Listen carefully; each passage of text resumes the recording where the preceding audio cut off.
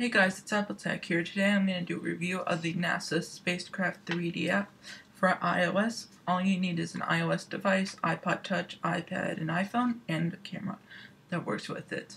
So let's get started. First, you want to get the marker. You can either print it or email it directly. If you want to print it directly, just have an AirPlay printer, which I don't, so I'm just going to print it.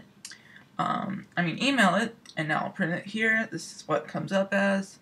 What you're going to see is on the top is the actual AR reader that you want to cut out and then place on a surface so you can use it.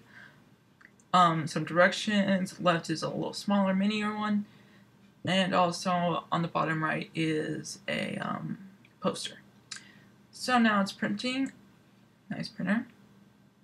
And here it is. The reason mine has this lines that kind of fades because my printer is, I guess, acted up for some reason, but it still works fine. It just says AR target for Spacecraft 3D NASA JPL. After you get that, you want to select your spacecraft. I'll do Curiosity first. Once it loads, there we go. This works for portrait or landscape. I'll use landscape. Just says please place the marker on the table and in the center of the screen on table.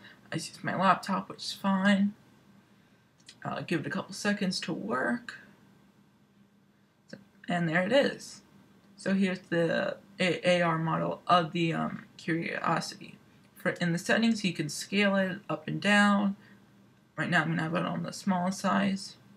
You can flip it 180 degrees so you can see the other way.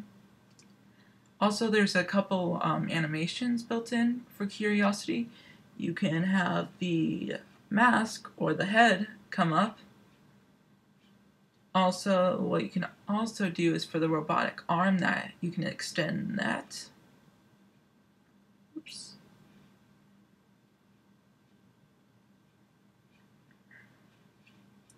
And also, you can have a little high-grade antenna pop up, which is neat. Finally, for animations, you can have it turn 90 degrees one way, and hit 90 degrees again, and it turns back to the way it found.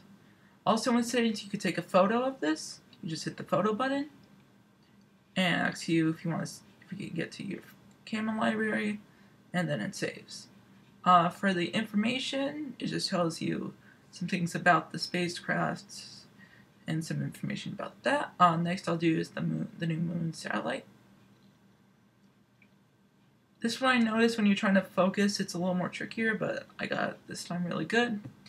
And with this one, you can turn 360 degrees with it, as long as you make sure the AR card is still in focus of the camera.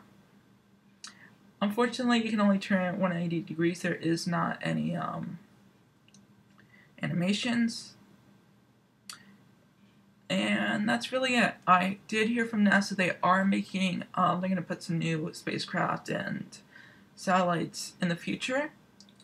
So I want to thank you guys for watching this video. Please rate, comment, and subscribe, and I'll see you in the next video.